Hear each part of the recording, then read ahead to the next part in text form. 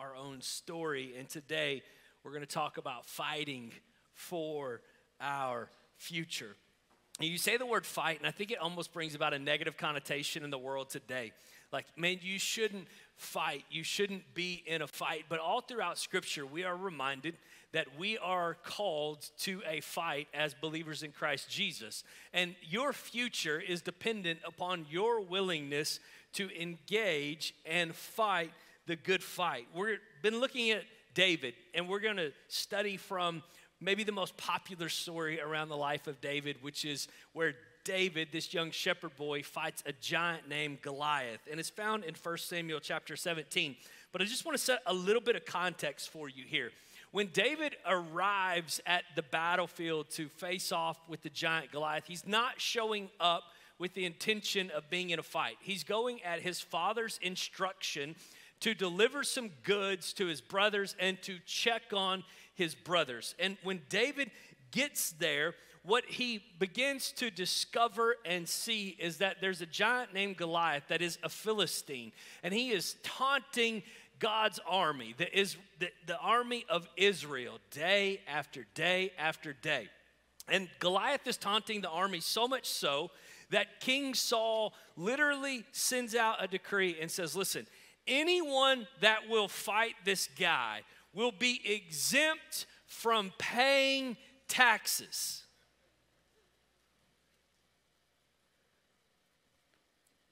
Some of you are like, where's Goliath, right? Then King Saul doubles down. He says, not only will you not have to pay taxes, but I'm going to let you marry my daughter. Now, history tells us that King Saul's daughter, Michal, was actually very beautiful. So imagine being a young shepherd boy and you arrive on scene and you're like, hold on, what's going on? This guy is taunting and he's talking trash and he's running his mouth. But if I fight him, I don't ever have to pay taxes and I get to marry a fine boo. That's not all bad, right? Until you realize the rest of what David is facing in this moment. See, Goliath stands at around 9 feet tall. His armor weighs 125 pounds. He's wearing a bronze helmet. He has a bronze javelin. And Goliath actually has another soldier assigned to him to do nothing but carry his shield. So David arrives on scene, and this is what happens. In 1 Samuel 17, picking up at verse 26, it says, and David said to the men who stood by him, what shall be done for the man who kills this Philistine and takes away the reproach from Israel? Like, is it true? I don't have to pay taxes and I get to marry this girl? I love what he says next. He says, for who is this uncircumcised Philistine that he should defy the armies of the living God? Who is this giant that thinks he can stand against God himself? Let's pray. Heavenly Father, we love you. We praise you. We honor you in this place. And God, I come to you with sincerity, asking that you would have your way, that you would speak your words to each and every one of us, and that we would have a willingness to receive and respond. God, make us better. We say all of it in the precious, powerful, mighty name of Jesus, and everybody said a great big. David has a risk to reward analysis that's going on. Am I going to engage in the fight and potentially receive tax-free status and have a wife that I can be married to? Or am I going to remain on the sidelines? I imagine David going like, what happens if I don't fight? What happens if I do fight? What happens if we get victory? What happens if I fight and I lose? Will we become slaves to the enemy? Like what is going on in this moment? And David makes a decision that he's going to fight for his future. And you and I, every single day of our lives, we have this cost analysis going on. Like, am I willing to take my next step in my journey toward Christ? Am I willing to engage in the spiritual fight that it takes for me to make progress in my individual life? Like, am I willing to pay the price? Am I willing to actually get in the fight? And can I tell you, simply put today as we begin this conversation, that God's plan for your future doesn't just happen. You have to fight for it. Is everybody encouraged? God's plan for your future doesn't just happen. You have to fight for it. Jeremiah 29:11 says, "For I know the plans I have for you, declares the Lord, plans to prosper you and not to harm you, plans to give you hope and a future." Everyone say future. God has a plan for your future, but I don't know about you. I've never received a plan from someone else that required nothing of me. Every time I get a plan from someone else, it requires me to do something toward the future that is designed for me. Have you ever received a gift that became more work than it was worth? It was a few years back, and my wife's grandmother, Bobby, buys all 3 of my kids drones. Now, these drones, they came off of QVC because my wife's grandmother, she's obsessed with QVC and the Home Shopping Network. I mean, every single Christmas gift my kids have ever gotten from Bobby and Carl came from the QVC. And here's what I've learned. QVC is like a devilish company, right? They sell the junkiest junk you've ever gotten in your life. And so we get these 3 drones from QVC for Christmas, and we get home, and I have to open them up. And I got to find batteries that'll fit these drones. And the kids are they're chirping at you, right? Because you're not moving fast enough. And they need the batteries faster. And they need the control. And you got to understand something about my household. We're not big fans of instruction and patience. And so they're like, come on, Dad, hustle up. And so I get the batteries in all 3 drones. Not 1, 3 drones, and we go outside with the drones, and I'm telling you, these drones are so fast, they'll make your head spin, right? So the first drone goes up, that drone flies to heaven, never to be seen again. The Lord called it home. And I'm like, maybe we should read the instructions. I'm not sure we're qualified to run the QVC drones in this particular moment. And so the second drone, it goes up, it meets Jesus too. I mean, we're 0 for 2, right? These drones, they gone forever. I mean, never to be found again. And I'm telling you, it happened fast. This isn't oh, I think I got the hang of it. Oh, it slipped away. No, I'm talking off the ground to heaven. Boom. So I'm like, okay, hold on. Y'all suck at drone driving. Give me the controller for the third one, right? Get out of the way, right? So now I'm going to drive the drone because surely I'm more qualified to drive a drone than they're qualified to drive a drone. And so this drone goes up, and I'm telling you, this drone doesn't make it to heaven, but it does make it into the woods. So now I'm tromping through the woods looking for a QVC drone because my kids have already seen 2 go to heaven, and we've got to redeem this 3rd drone that is lost and wandering through the wilderness. And as I'm tromping through it, all I can think is I'm not even sure I want to celebrate Christmas anymore. This is just not worth it. Now, my wife's grandmother, Bobby, she had a great plan. She saw these drones on QVC and thought, you know what? The kids are going to love them. They're going to have so much fun with these drones. It's going to be so great. And the moment that she passed those drones to us, it required something of me to fulfilled the plan that she had for us to actually enjoy these drones. Now, many of us find ourselves stuck in the journey with Jesus. And when we celebrate the resurrection as we did last year because it is the free gift of grace that comes into our life by faith and by faith alone. But at that moment, once we've received salvation, many of us go well, what do I do now? God has a good plan for my life and for my future, right? Yes, and we celebrate that, but you've got to get in the fight. You've got to be willing to walk through the woods just a little bit to find that which you are missing on your journey to a better life and a brighter future. See, the Bible teaches us about a good, caring, loving God, and the Bible is also abundantly clear that you have an enemy, and you have to be willing to fight. We see it all throughout Scripture. We see it in 1 Timothy 6 and 12, where a guy by the name of Paul is writing to his protege, Timothy, and here's what Paul says: fight. Fight the good fight of the faith. Take hold of the eternal life to which you were called when you made your good confession in the presence of many witnesses. Paul's like, Timothy, listen, you made the best decision in your life. You confess that Jesus Christ is your Lord and Savior. Now here's what I need you to do. I need you to take hold of the eternal life that you've now been given. I need your perspective to change. I need your priorities to shift. You got a little bit of work to do in the plan that God has for you so that you can inherit the bright future that He has for your life. I need you to grab a hold of that eternal life, and as a result of it, you'll fight the good fight. You'll become engaged in fighting the fight of faith.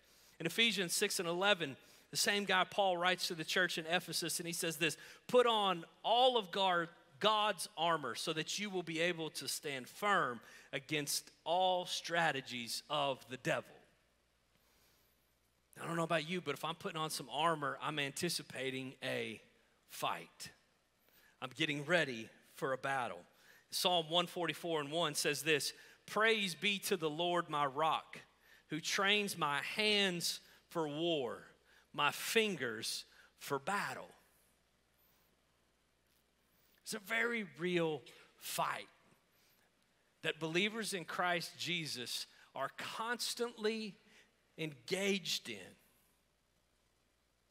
We've got to fight for our future. So here's just a few thoughts on fighting for our future that I pray will help you engage and take your next step toward Jesus. First thought is this. It's actually a quote from Margaret Thatcher. It says this: you may have to fight a battle more than once to win it. You may have to fight a battle more than once to win it. It's a reminder that, like, hey, we don't give up on the fight just because it isn't immediately going our way. This past week, my family and I, we went on a little vacation just to take a bit of reprieve, and I took my 3 kids snow skiing for the very first time. And I was worried about this trip because snow skiing seems like a real boom or bust activity for young kids, right? Like, they're going to love it or they're going to hate it. And so the first half of the first day, we went to a little ski school, teach the kids how to ski a little bit. And really what I was thinking is there's only 2 parents and there's 3 kids and we need some extra help. You know what I mean?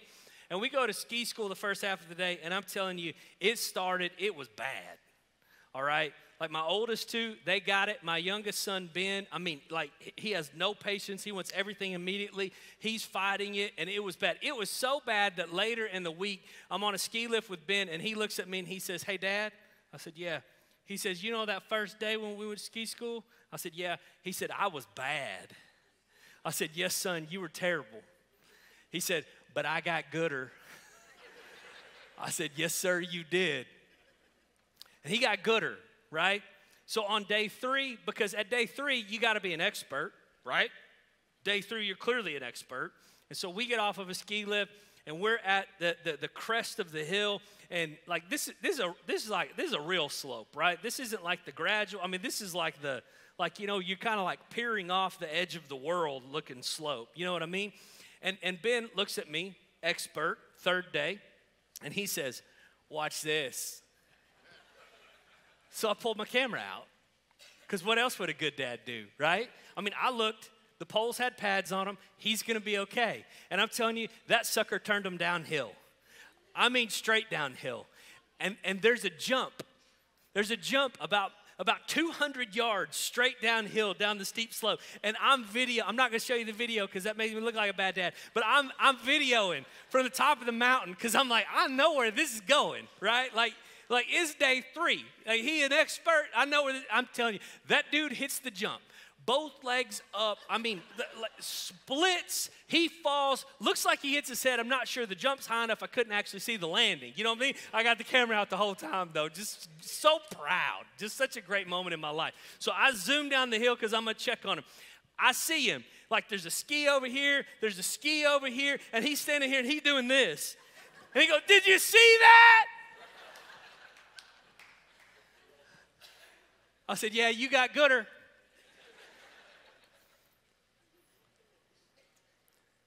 he didn't want to quit because he crashed. No, he said, let's do it again. And he goes down that hill the second time, and I'm telling you, he turns them straight downhill, and he hits this jump, and the exact same thing happens again. And I zoom down the hill, and I'm helping him put his skis back on. He says, let's do it again. And then he does it, and he lands it, and then his brother and his sister are like, I want to do it now. I want to land it, and they go over and over. Now, here's the question for us. How is it that at 7, doing an activity, we can understand that I may have to fight the fight more than once to win it? But all of a sudden, we turn 38, and we get into adulthood, and we're on our journey with Jesus, and we think it's just not fair that I would have to fight the fight more than once. Can I encourage you? You're never good at anything in the beginning. Yeah, we could give Jesus some praise. You're never good at anything in the beginning. So you have to keep fighting. You have to keep engaging. You have to keep taking steps of faith. You have to keep moving toward God. And in this context, we're not talking about physical giants. We're talking about spiritual battles and spiritual warfare, which is the resistance that we face that wants to prevent us from moving closer to God, from taking our next step. That's the battle. It's in our mind, it's in our spirit, it's in our faith. It can't be seen, but spiritual warfare is very real. And I know I say something like that and many people get immediately uncomfortable, but I need you to understand something. You are an eternal being as a believer in Christ Jesus. That's what Paul's saying to Timothy. He's like, no, I need you to grab a hold of your eternal life. Not this temporal one, because you're not made for this earth. And when you begin to understand that you received the gift of salvation and you now have an eternal hope, you understand that you're a spiritual being. So fighting in the spiritual makes perfect sense. And it's where we engage in our battle. See, we visualize fight and we think MMA, a boxing match, a battlefield, but the physical fight is the lowest form of fight that we will ever face. Spiritual fights are the fights that we face trying to keep us from taking our next step. And I just want to give you some examples of how spiritual warfare manifests in our life to hopefully take some of the weirdness out of it and to allow you to see that you're in a fight whether you want to be or not. Spiritual warfare shows up in the distraction. Do you ever just like, maybe you wake up a little late, now you're rushed and you got to get the kids to school, so you're like, I'm not sure if I can get to that Bible plan I was going to work on today. It's a distraction. You ever open up like a physical Bible? I know it's weird. And like try to read it? Every emergency of everyone in your life will occur the moment you crack this puppy open. You ever wonder why you fight with your wife and kids on Sunday mornings trying to get to church? How about that moment of doubt? You're about to take a step, you're about to make a move, and that doubt begins, that moment of insecurity. I'm just not good enough, I don't measure up. I need you to understand something, like God did not make you to live in doubt, in fear, in anxiety, in depression. All of those are forms of spiritual warfare, and I pray that you see that you're in the fight and that you've got to fight for your future to be able to take your next step. And I hope I can give you some encouragement when I say this. Everyone has resistance on the path to purpose. Not just some people, but everyone battles spiritually. Everyone has these moments of distraction, of insecurity, of doubt, of fear. I didn't plan to share it the first service, but I did, so I'll share it with you guys too. Like the Easter, the resurrection season is always a season of great spiritual warfare. The enemy knows that more people are going to come and hear the good news of Jesus around that time than any other time. And so it's just, it was our 7th Easter, and for 7 Easters, it's just a battle. It's just a fight. It's a grind. And it shows up in different ways. Like sometimes it's like some years it shows up in conflict. Some years it shows up in just like frustration. Some years it shows up, in a financial struggle, or like, man, how are we going to afford, like, but this year, like it showed up in my life, and I didn't recognize it immediately, but it showed up in my life because the week leading up to Easter, I had this overwhelming sense of insecurity and of inadequacy. And I'm not saying any of that I don't need anyone to feel sorry for me. I'm in a good space. I talked to my wife about it, and she told me to suck it up, to get up off the mat, to get in the fight, to get in the game, and to move on. We're good. But my point is that all of us face these, and I had to recognize, hey, this is a spiritual battle. Like this is the enemy trying to convince me that I'll never be good enough to lead this church into this next season and through this next season and to the places that God's calling us. I wrote 4 Easter messages. Yeah, we're good for 4 years. Over 40 pages of content, knowing that there's a 30-minute time slot in which anyone can possibly absorb what God wants to speak into that room of people, just out of this overwhelming sense of inadequacy and insecurity and uncertainty and doubt. And the moment that I paused myself long enough to recognize it was spiritual warfare, I could then get in the fight the way that God had called me to be in the fight. And I got alone, and I spent a lot of time alone that week, just seeking God, seeking his face in the word, in prayer, just away from all of the distraction. If you don't recognize that these things, these doubts, these fears, these anxieties, if you don't recognize that it's spiritual warfare, you'll never get in the right fight. You're always trying to fight physically what is actually a spiritual manifestation in your life. Here's the second thought that I have. Don't make it your goal to avoid stress. Make it your goal to be your best in stress. See, the enemy uses stress as a tool. It's like, why would you say the enemy uses stress as a tool? And I want to be clear. I'm not saying that you should subject yourself to undue stress or unnecessary stress, or that you shouldn't rest or you shouldn't have safeguards in your life. But the enemy will convince you that the moment you feel pressure, the moment you feel stress, that you should retreat, that you should back up, that you should go a different direction. The enemy will use just an inkling of stress to push you off course and to get you out of the fight so that you try to avoid it. But we as believers have to understand that because the fight is very real, we have to have a certain tolerance to the stress and the pressure to push into it so that we can push through it, so that we can make it to the other side. We can't always try to avoid stress. And can I say it with a little bit of challenge? There's no such thing as a meaningful, stress-free life. Never seen one. There's pressure, right? But pressure's where babies are born and diamonds are formed. Like, good things come in these moments where there is pressure, where there can be some stress, and we know the warnings of it, but simply trying to avoid it isn't enough. You have to learn how to deal with it. And rarely do we ever talk about the fact that there can be some upside to some pressure in our life from time to time. Think about all the meaningful things you have in your life. Think about your marriage. There's so much purpose in your marriage, but it's stressful, and there's pressure in it. Think about raising kids. It's so good and so purpose-filled, but can I get an amen that it's stressful? Yeah. It's pressure-filled, right? Like, is my kid smart? Is my kid dumb? Can my kid run fast? I don't know. According to Facebook, everybody's raising a prodigy but me.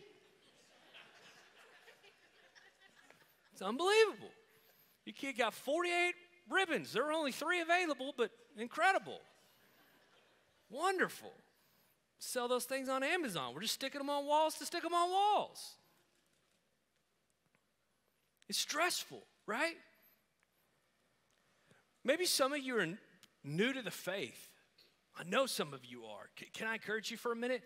If you talk to somebody that's known Jesus for a really long time, let me tell you what they're going to tell you. There's some pressure in following Jesus. But there's diamonds being formed in following Jesus. There's good things happening as a result of that pressure. I'll say it like I talk. You can't grow without the grind. You can't grow your marriage without grind. You can't grow in raising your kids without the grind. You can't grow your business without the grind. And here's the really good news, and here's why we don't have to run from the stress. God is in the stress. He's in the difficult times. He's in the good times. God is in the stress. Yeah, take your time outs, take your rest, but don't forget that some of God's greatest works are in pressure-packed situations. Think about David. He's just delivering some food, checking on his brothers, and he walks up and he's like, hold up. Why are we letting all this go on? Why are we allowing this? Hold up.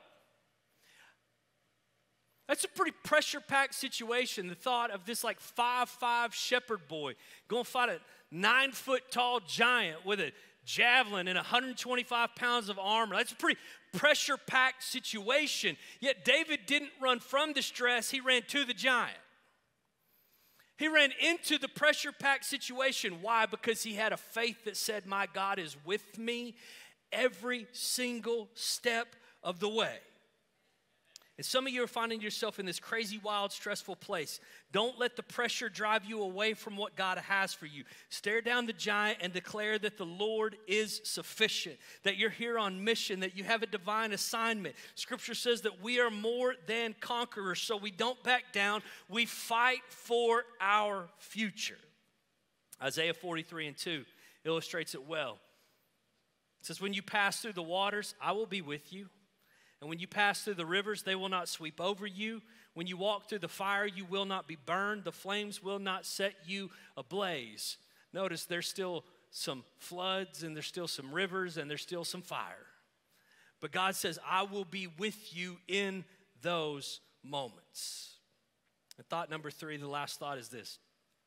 Your greatest enemy is not the giants in your life. It's how you see yourself compared to those giants. See, we're scared to fight because we're scared to lose.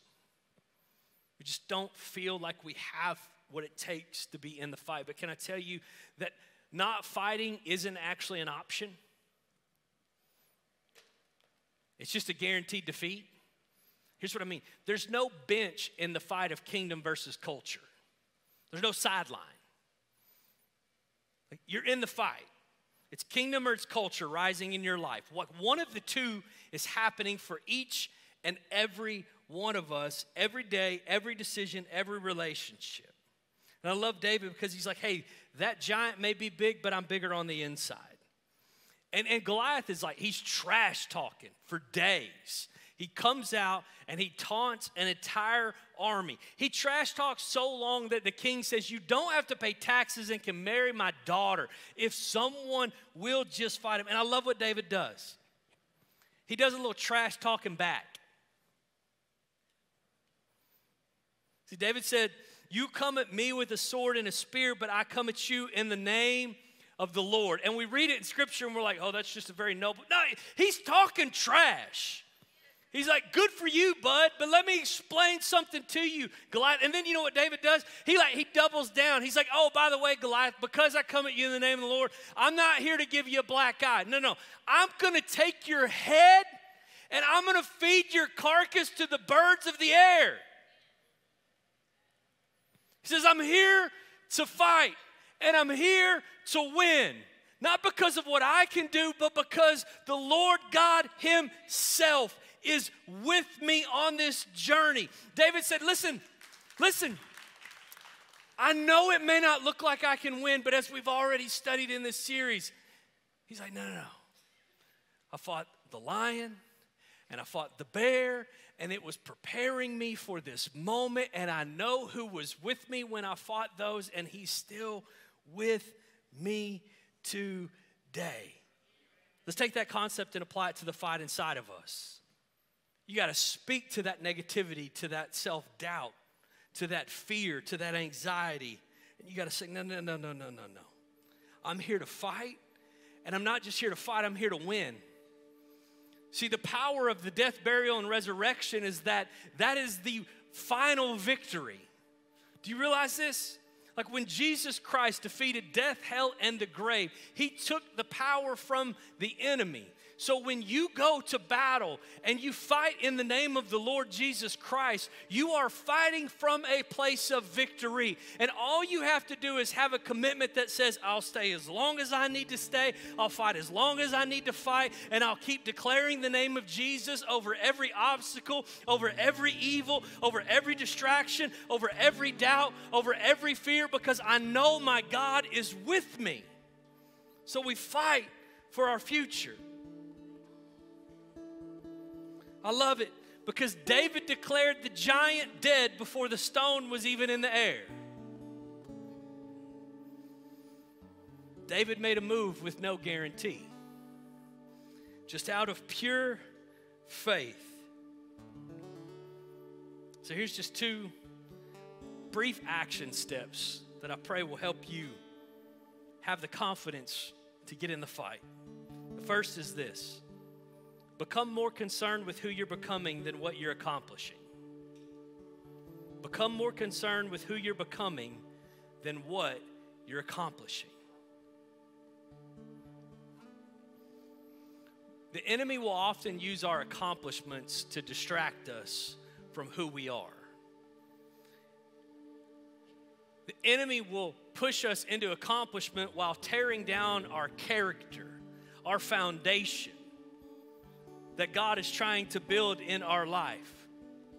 You see, defeating Goliath isn't about this singular accomplishment in the life of David. It's part of his journey to kingship, to fulfilling God's ultimate purpose for his life, of setting into motion the Davidic rule that would lead to the soon coming Messiah that would set free all of humanity. It's not about this singular accomplishment, and I love David so much because David reminds us that we have to become obsessed with God's glory, not our own. Notice what David says. David says, who defies God's army? Not King Saul's army, not his brother's army, not his army. He says, who defies God's army? David looks at Goliath and says, I come at you in the name of the Lord. David says, my God protected me from the lion and the bear. These are glory-shifting statements. And when you get engaged in spiritual warfare, I'm telling you, when you begin to shift glory and give God honor and praise and adoration and thanksgiving, when everything in your life seems like it is falling apart, the hand of God will begin to touch you and lift you and raise you, and God will honor your words as you say, now, for Christ's glory, I will endure anything, anywhere, anytime. I'll pay any price. The answer is always yes. And the second thing is simply this: recognize that your future will be determined by your identity. I'm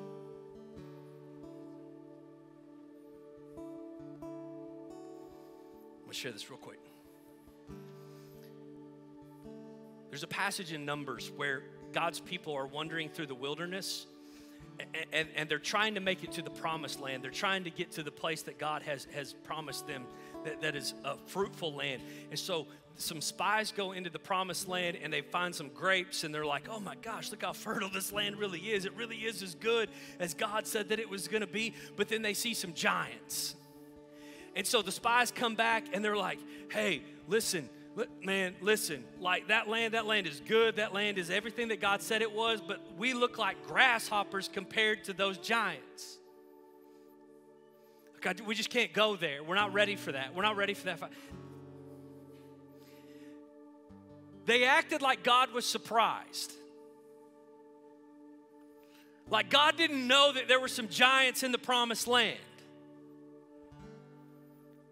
So you and I have to find our identity in Christ Jesus and recognize that He knows there are some giants on the journey. And he's not surprised by the giants. He was aware that the giants would be there. He knew the struggles you would face. He knew the temptations that would come your way. He knew the trials and the hardships before you ever made it to them. And he's already made a way through them. It just simply takes you saying, no, I'm a child of God. I'm a part of a royal priesthood. I'm more than a conqueror. My faith can move mountains because my God is good and he cares and he wants to lead me into the future that he has for me. I simply have to be willing to fight.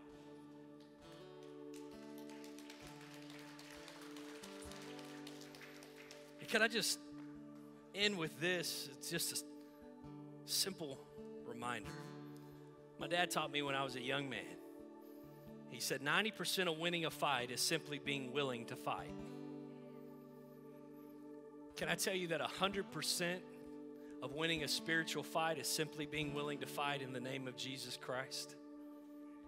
You will win when you engage for his glory from your place of identity as being purchased by the blood of Jesus that was shed at Calvary for you and me. Heavenly Father, we love you. And God, we praise you. And God, we honor you and we glorify you and we lift up your name in this place. And maybe you came in the room today and you would say, yeah, Jacob, I get it, but like I'm tired of the fight. I'm beat down. I'm heavy. I'm worn out. Like there's just a spirit of heaviness on me. I just keep doubting. I keep fearing. I keep getting anxious. I'm just so unsure. Would you just slip your hand up and give me the opportunity to just pray with you? Father, I thank you for every hand raised. I thank you for every life represented. I thank you for the fact that they would raise their hand saying, no, I'm here. I'm going to fight just a little while longer. And God, I pray that you would just make your face shine upon them and be gracious to them. Can we just stand to our feet all across this place for just a moment?